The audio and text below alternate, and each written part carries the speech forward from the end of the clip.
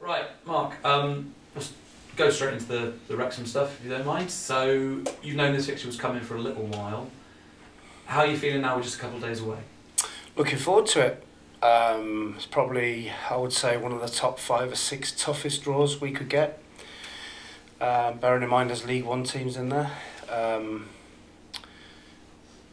Amazing run that Wrexham have been on from the National League to League Two, and they're looking like they're going to go again. So it's it's a really tough one, but one we're really looking forward to, and we've enjoyed the build-up, and it's different for us because I think every game we've played this season, apart from the 2 FA Cup games against teams above us, we've had pressure on us to win every game. So for us, there's no pressure on us that we have to win. It's not a free hit, but one where there's not lots of pressure on us to win. Wrexham know that they're the favourites and the pressure's on them.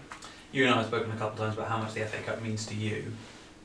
What does this match in particular mean to you on a personal level, given it's a big moment for Yeovil because it's their first big FA Cup match for a few years? It's not about me, it's about the club, the players, and what it means, I think, really for us to take the club to the next level. You know, it's finance is key in any business, and to get into the 3rd round is what dreams are made of. That you have a chance of pulling an unbelievable tie against a big boy, and you can earn an amount of money that changes the outlook of the club. In terms of recent history, we don't actually have to go back very far to the last time you guys played, both in very different predicaments then. How has Yeovil changed as a club since that moment in the National League? I think it was a rudderless ship. Back then, nobody really knew what was going on.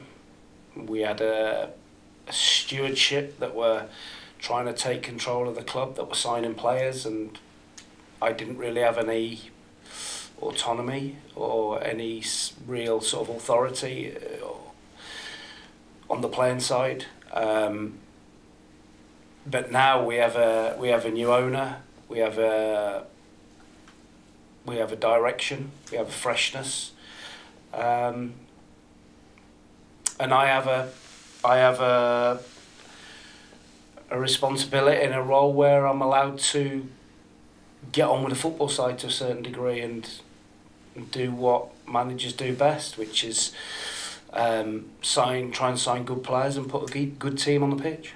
In terms of form, you've been brilliant up and obviously discounting the last result. Yeah. The form guide before then was superb, so you couldn't really be playing Wrexham at a better time for you and your team.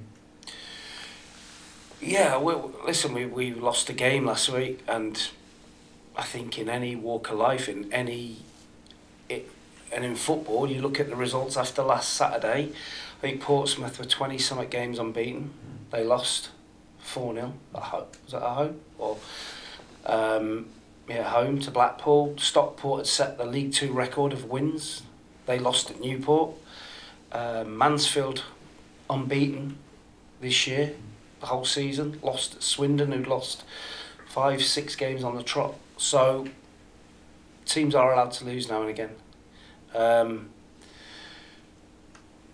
So we're confident in our own strengths and what we can do on Sunday. Listen, we know it's going to be a remarkably tough game.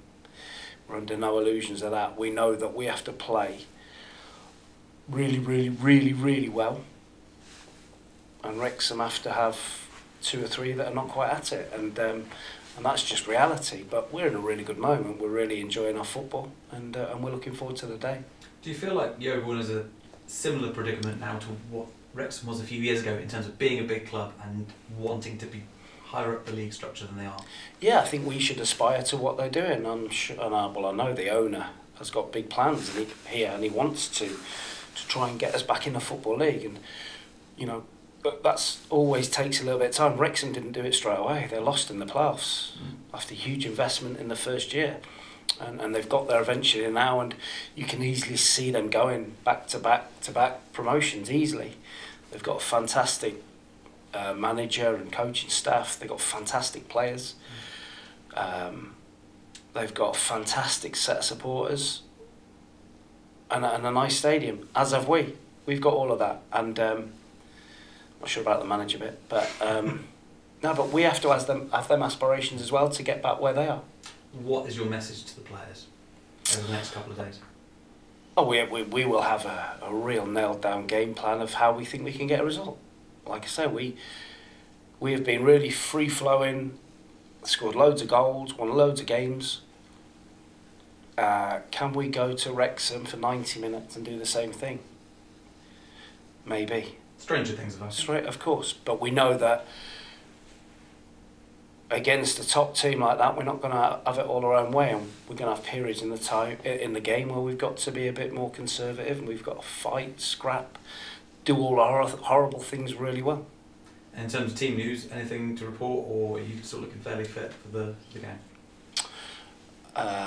Yes, we have got the same niggles that we had before, but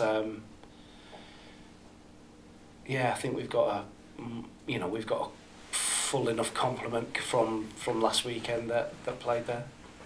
And from yourself, when your playing career and your managerial career, have you had some good experiences at Wrexham before? No, not. I won a couple of games there early in my. Not recently. No.